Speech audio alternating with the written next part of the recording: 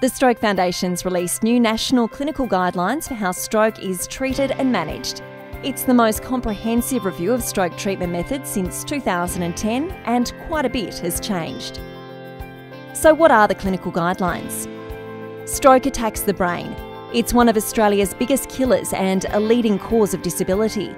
The latest data shows there's one stroke every 9 minutes in Australia. But it can be treated and it can be beaten if patients are able to access high-quality treatment fast. The Stroke Foundation's developed the Clinical Guidelines for Stroke Management 2017 to provide evidence-based recommendations for the management of stroke. The new version supersedes the 2010 guidelines. The 2017 clinical guidelines aim to strengthen health systems to improve stroke outcomes for patients across the country. How were they revised? Changes to guidelines impact a large number of people across many areas of our health system, so it is vital the process is thorough and based on the best available evidence.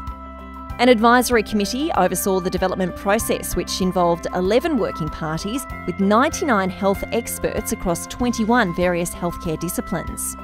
More than 109,000 abstracts were reviewed.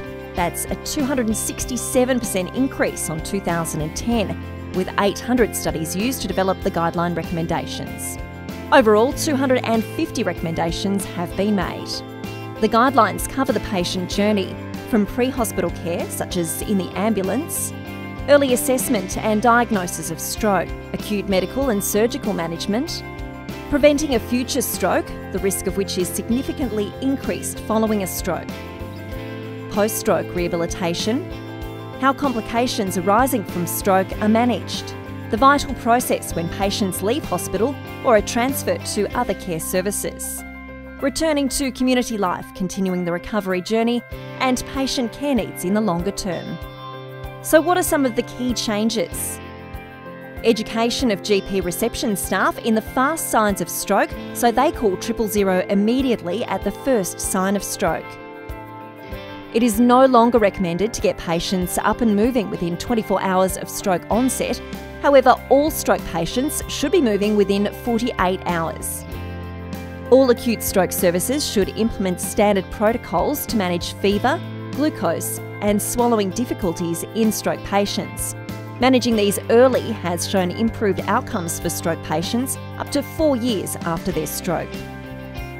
Endovascular thrombectomy, or clot retrieval, is now standard care for appropriate patients.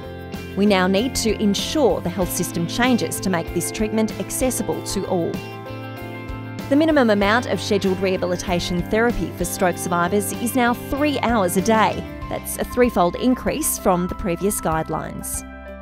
Comprehensive discharge care plans which address the specific needs of the stroke survivor should be developed in conjunction with the patient and carer prior to discharge. This will help equip patients with the tools and support they need to continue their recovery journey and live well after leaving hospital.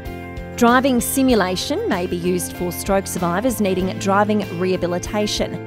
Health professionals should complete training and education to deliver intervention effectively and appropriately. If you'd like to see the full guidelines, go to informme.org.au. InformMe is a dedicated resource for health professionals to improve the treatment of stroke care. It includes the guidelines, supporting resources, education modules, and much more.